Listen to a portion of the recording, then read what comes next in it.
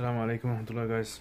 So some of you guys have mentioned to me about the vlogs, doing them 2-3 times a week. So I think I'll try that, do vlogs instead of every day, 2-3 times a week.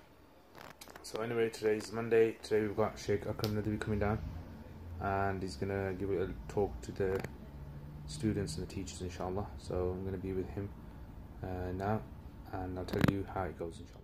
In the wilderness, enjoying the breeze, enjoying the greenery. And this is also something else you should do as well.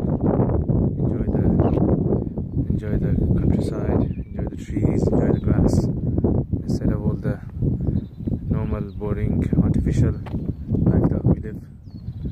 And it connects you with Allah as well.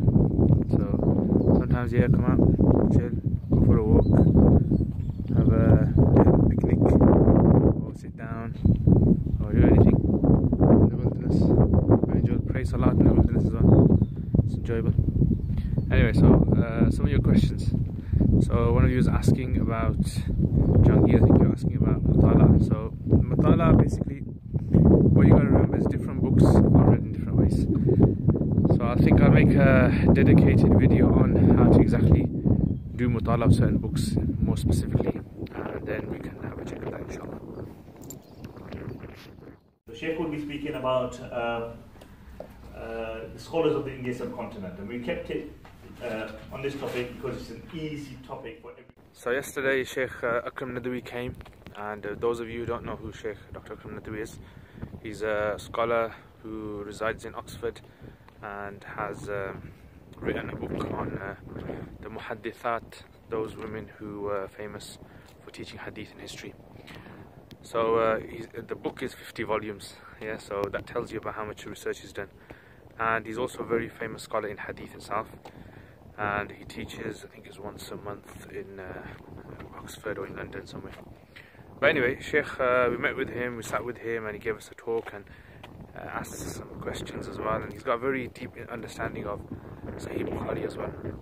I was telling us about his own research regarding the chains of Sahih Bukhari, and the difference between Sahih Bukhari and Sahih Muslim, and how certain scholars have overlooked the sheer depth of Sahih Bukhari and Muslim. And so he's writing a commentary at the moment on Sahih Muslim. So it's interesting, inshallah. We'll see how that goes on. And this is the beauty about meeting different scholars from around the world, and different places, different mindsets, different upbringings, different research. It gives you ability to be able to see what kind of path you want to take as well, and what you can do out there. So this is why, you know, these kind of scholars, you should benefit from them, learn from them. And you know, no scholar is perfect. Everyone has their pros and everyone has their cons. So you just benefit from whoever you can. That's the main thing. Sometimes in life, difficult things happen. Sometimes you get tested. Sometimes you go through hardships. You might lose your job. You might, you know, all sorts of things could happen. Main thing you have to remember is always remember that people before you went through some similar or even worse. So persevere, have patience, and Allah make it easy for you, inshallah. Okay guys, some chocolate.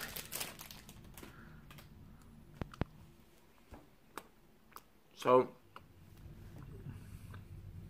when studying the Arabic language, a thought came to my mind that, sorry, just later.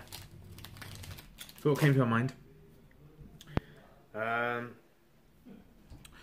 how much Arabic does a person really need to know to be able to benefit from, you know, the Quran and other things? And personally, I mean, what I've come to the conclusion is you need to know according to how much you want to benefit. So this is a bit of a complicated thing. How does that work? So basically, I think, you know, if a person just wants to know like each word and how it all sequences together, you don't need to know too much Arabic grammar for that. Yeah, but if you want to understand the technicalities and go in depth, then you have to learn quite a lot of Arabic. So for example, if it was something like Alhamdulillah, all praise is to Allah. I mean, you don't need to know Arabic grammar to know that. As long as you know as Alhamdu means all praise, and Li is for, and Allah is the word Allah. So Alhamdulillah, you got that. But then there's certain aspects that you need to understand for the depth, in depth.